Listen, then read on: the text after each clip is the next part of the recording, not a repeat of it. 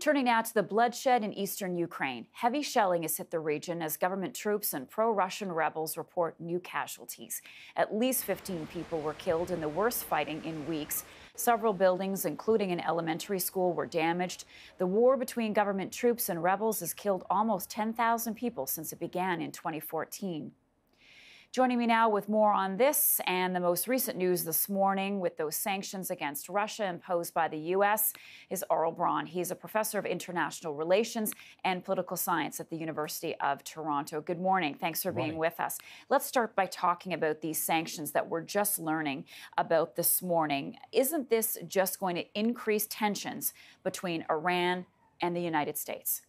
Well, this is assuming that there were no tensions to begin with. And what has happened is that in the past year and a half, Iran has been prodding and probing.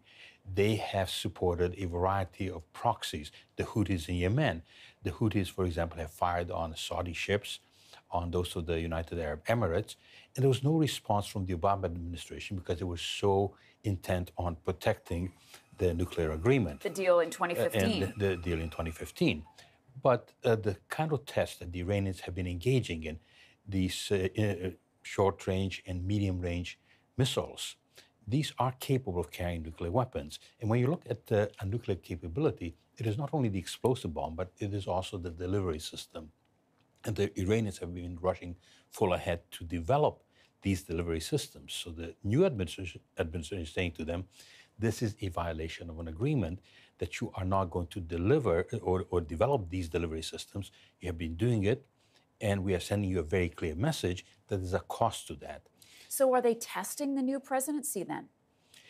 In a sense, one might say that they were overreaching. They had such a tremendously advantageous deal that they got with President Obama.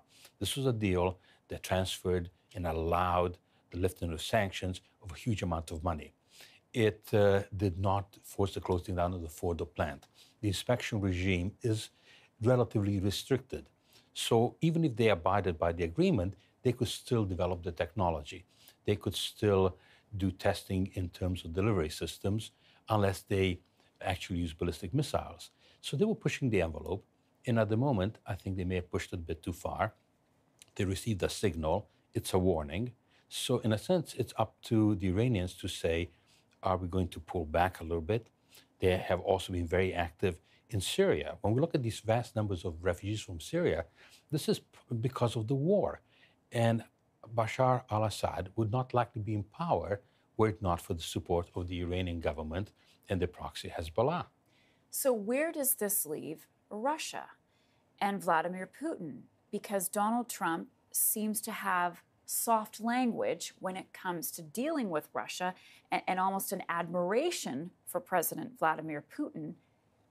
How does Russia factor in? It's a very interesting question because here you start with an American administration that basically has been sending very positive messages to Russia that we could have a good relationship, that we could even partner in fighting terrorism.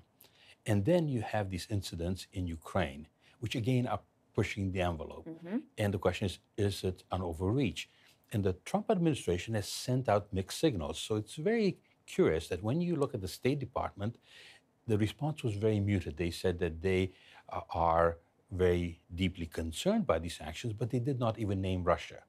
Then you look at the United Nations, and Nikki Haley makes a very tough statement. Strong, yeah. So it is both a promise and a warning, saying to the Russians, you can have good relations, but don't overplay your hand. And this is the danger.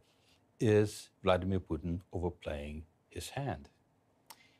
Last question then. Do you feel that Russia has been emboldened by Donald Trump? And is that why we're seeing an escalation of violence again in eastern Ukraine?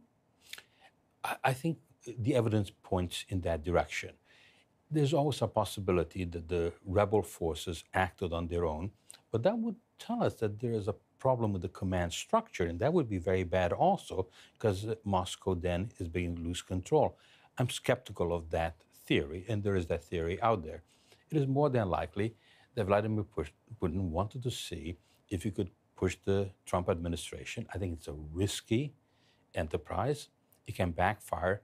And if there is a deterioration of relations between Russia and the United States, we should remember that the American economy is 8 times that of Russia's.